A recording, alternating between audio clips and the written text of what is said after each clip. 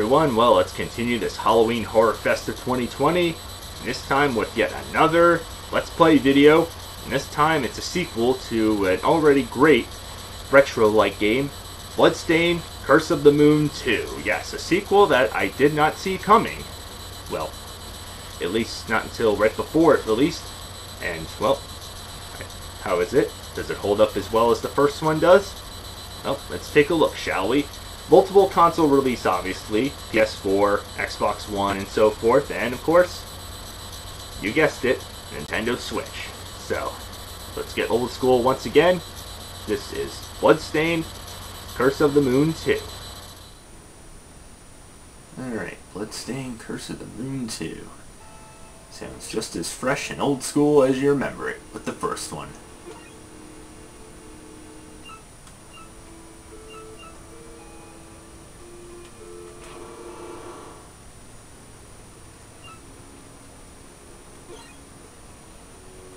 So yeah, I'm going to, like the previous game, obviously you get different modes of difficulty. I'm going to go with casual, and, well, just like the previous game as well, if you go with casual, the easiest one, there's no knockbacks, because, well, I know people want to challenge themselves with the knockbacks and everything like that, because it tries to keep true and original to the original Castlevania games, but come on, everybody agrees it was annoying as hell, so I like to make it through this game. Trust me, with knockbacks, it would just piss me off. So, you want to challenge yourself, then go with the harder difficulties. So, yep. I'm going to go with casual, though. Like it or leave it.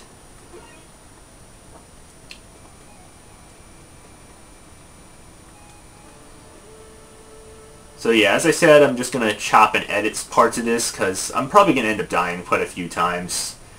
You know, I played this before, and yeah, I pretty much died several times in this game. So I'm going to show you basically the key parts of the game. Not going to be able to include everything, but, well, here goes. Let the Castlevania-ish adventure continue, I should say. And another Bloodstained game. Yeah, I don't know why I've been holding off on playing Bloodstained Ritual of the Night. I played the one on Switch, and it just had a load of problems. I have heard the PS4 version has had problems, and I heard the PC version's good, is probably the best one, but I don't know, I'm always iffy with PC ports of games. So, you know, after playing Grand Theft Auto 4, which I have heard Grand Theft Auto 5, not to get too off topic, was better. Yeah, this is surprisingly, I should also mention that usually Castlevania, hearts never replenish your health, but in this game series, it somehow does. I gotta love that old school Castlevania feel this game has. You know, just that 8-bit feel and sound effect that it has. It's just so refreshing. For this time of the year, that kind of atmosphere, man, it's just great. Gotta love it. Hitting candles to get all sorts of random objects. And I guess that candle is supposed to indicate a checkpoint. So, yep, you can hit while you're ducking. And, as you expect, this is the only character I can play as right now. So you gotta make your way through the level and beat a boss fight at the end. It always gives you the directions.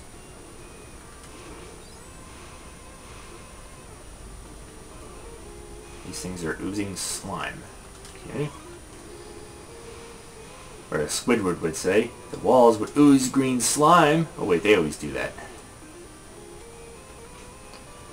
Does that mean the hatchling slasher is coming? Yeah, I guess not. Or it's more or less the ceilings are oozing green slime.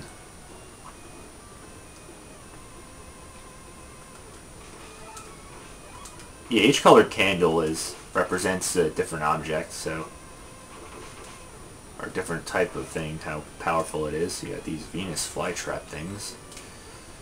Feed me! Right, Seymour's not here to feed you. Yeah, I actually had a Venus flytrap once, and I couldn't help but think of that movie, Little Shop of Horrors. It was like, I think I even named it the Audrey 3, if I remember correctly. It was pretty funny. But it was just cool to see a Venus flytrap. It was just amazing. like, you put a fly in the thing's mouth and it just, when it's opening, it just closes. It's like, holy shit. I can't believe that something like this exists in the real world. It's like, you can't believe it the first time seeing it. But it was so cool. I kept feeding it like all sorts of bugs, because obviously that's what they eat. So.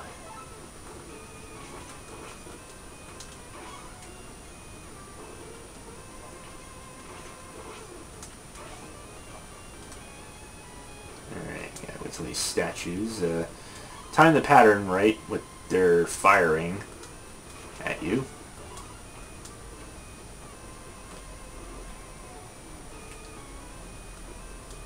And yeah, there's even mini boss fights in these levels, I should mention. It's almost like Mega Man games a little bit, you know. I shouldn't say any Mega Man game in particular, because pretty much most of them have these big things in the middle of the levels. That's what it basically reminds me of. Gotta whip more candles. And I think, is this our boss fight? I'm not sure. God, still got that same theme music to it. Yep, looks like it is. Big dragon-like thing. Alright, let's take him down. Let's slay the dragon, or bird, whatever the hell this thing is. Crap. Damn, he really breathes fire, alright.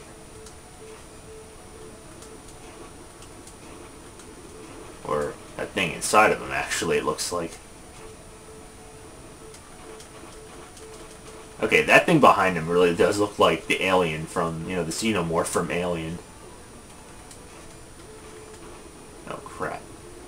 I gotta dodge. Crap. Yeah, I'm losing a lot of my health now. Come on. And, of course, yeah, the whip, the diagonal upwards whip is pretty much my sub-weapon, and, well, you only get a certain amount of what's the word I'm thinking of, you know, a certain amount of it that you can use before it runs out, but I just find that weird. A diagonal whip runs out.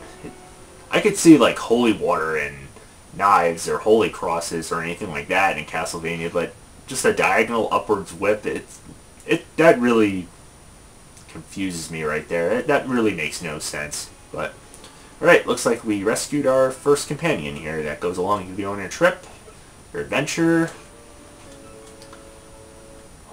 Dominique has become an ally, and yep, like the previous game, she and like all the allies, they have their different abilities, and you switch them, they'll have their strengths and weaknesses. So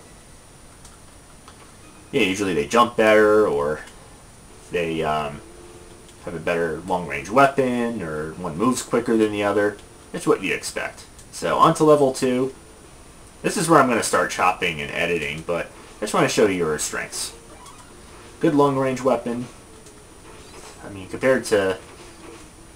And, of course, they get their own health meter, so that's also pretty fair. Yeah, there's no comparison. She's a lot better with these guys. Much better with taking these sons of bitches out.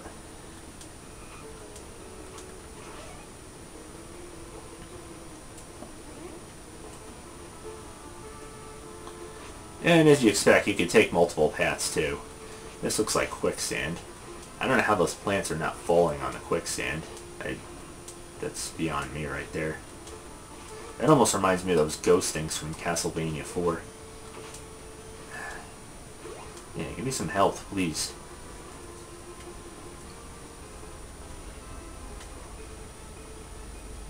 Gotta have your knights too, right?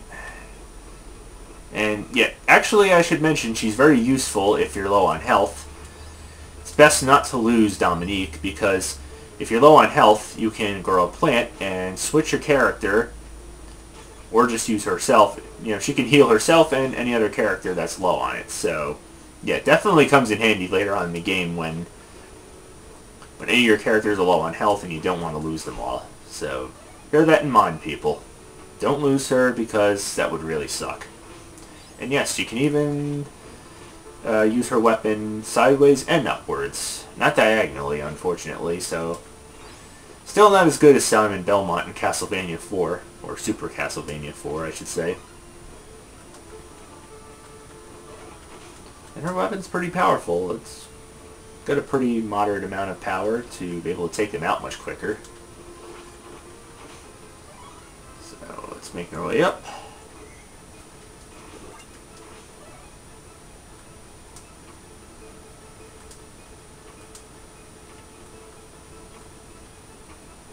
Can't go up there.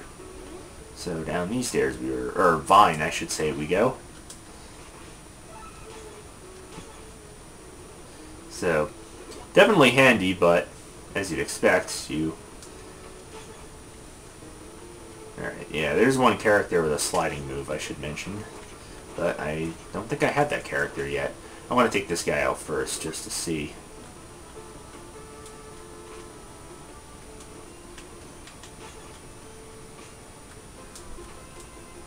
No.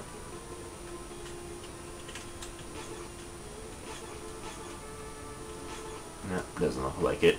Yeah, I know there's at least one character with a sliding move to help get under those, like, short tight spaces in this game. Yeah, I don't think I'm going to fall into the purple goo. That would, or whatever the hell this is. That would be probably just like falling in on Super Mario. Oh no, it doesn't kill you. Or okay. It damages you, though. I almost thought it was deadly to the touch. Alright, this is what... Okay. Alright, there we go. It's best to have the long-range weapons.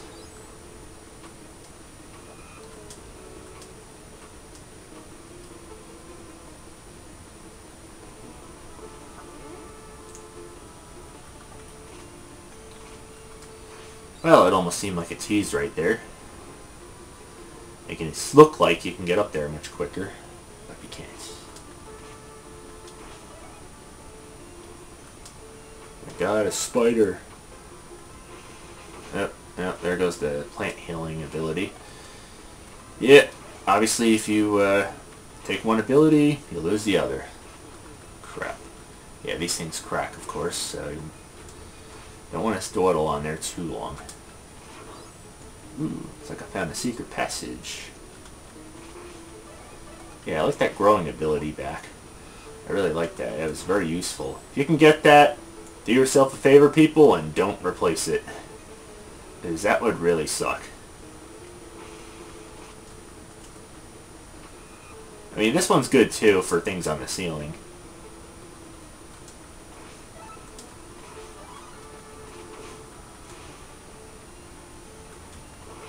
Well, you can take these things out. Well, if you can get high enough to.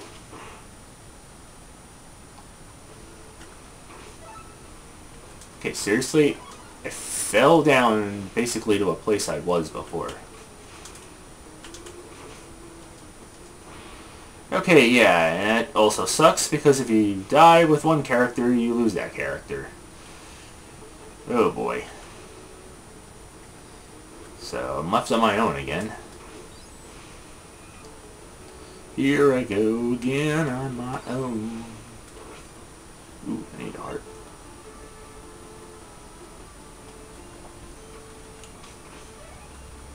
Fighting monsters in Bloodstained, Curse to the Moon, Part 2.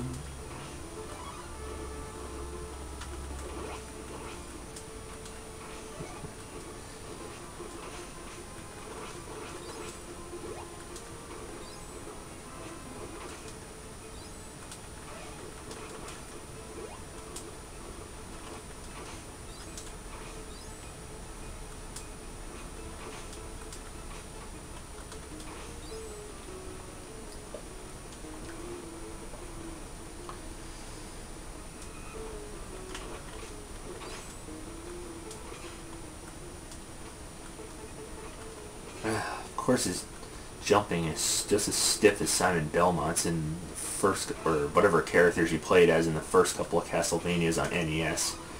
It was like a friggin' tank.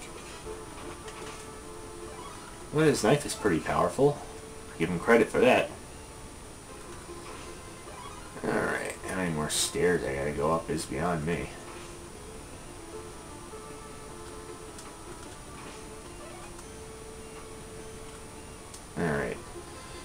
I can't do it with this guy, so...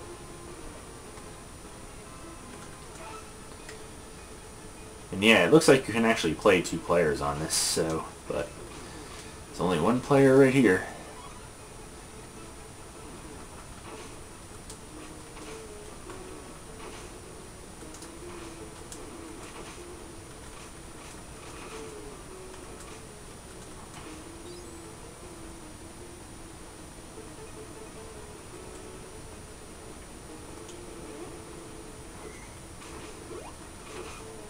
Of course, I gotta deal with these damn things with this guy.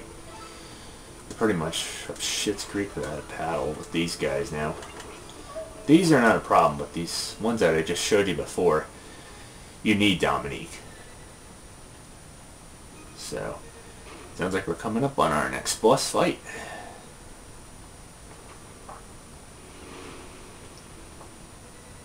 Which looks like, whatever the hell this thing is. It's like a Shiba thing almost, or... Okay.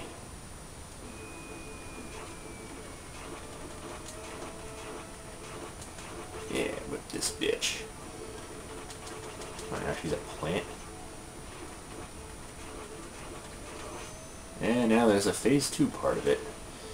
Yeah, a lot of bosses in this game have 2 phases, I should mention. Gotta make them as tough as possible. Or maybe not. Nope. I almost thought there was a second phase to this boss fight. Yeah, some of them do have this. This is not one of them. Been a little while since I played this one, so... Yeah, keep in mind, I'm still getting used to this one.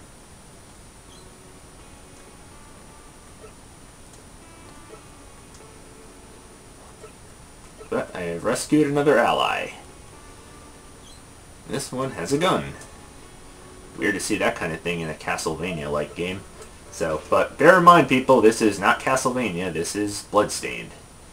But you can't help but bear a lot of similarities and help but relate to that game. Yeah, a laser gun out of all things. Has those same gameplay mechanics, right?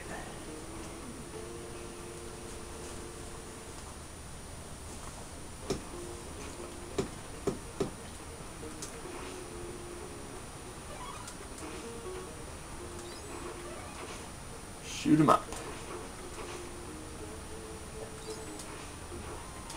With that, like, never-ending running waterfall. Almost looks like Niagara Falls a little bit. I mean, it's horseshoe shape and everything. Ooh. Big stake cross things, looks like.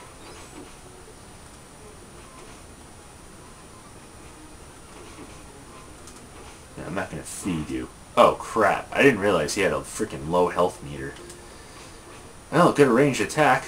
Just his health meter sucks.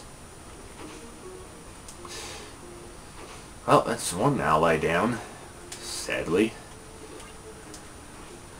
We've lost a comrade. I gotta really time these patterns right with taking out these enemies.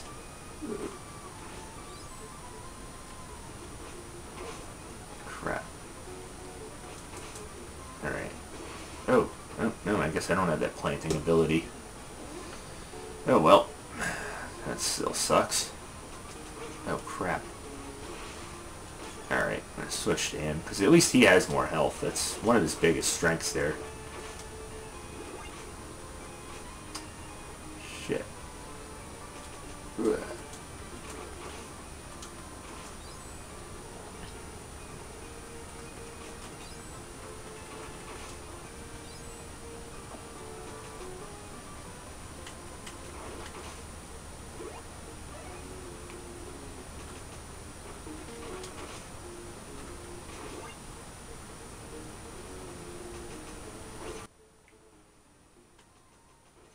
Crap. How many freaking arrows does he shoot? Jesus.